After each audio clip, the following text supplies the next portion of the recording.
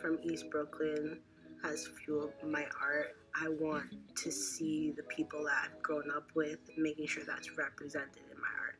I remember reading like my first manga, and it was by Hiromu Arakawa, and I was like so inspired. I was like, wow, a lady's drawing this, and it's like so great, and the storytelling's amazing.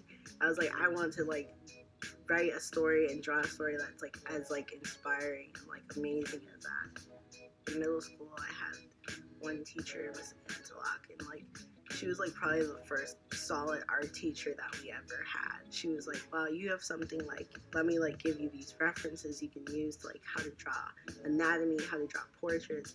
And then I remember giving her like one of my how to draw anime books, and she actually used it in class. I went to a vocational high school of fashion industries. I originally wanted to go to high school of art and design. I didn't get in, but I'm glad I got into the fashion one because they actually have a really amazing art program when I went. It was like a mini college basically. And it was like we got to tap into like all types of different art, and I feel like that helped me prepare for Pratt. So I had like a really good portfolio by the time I wanted to apply to art colleges. If you're not white, like people would be shocked that you had talent, or if you were smart. In my neighborhood, there were tons of kids like me that were into art, but never actually went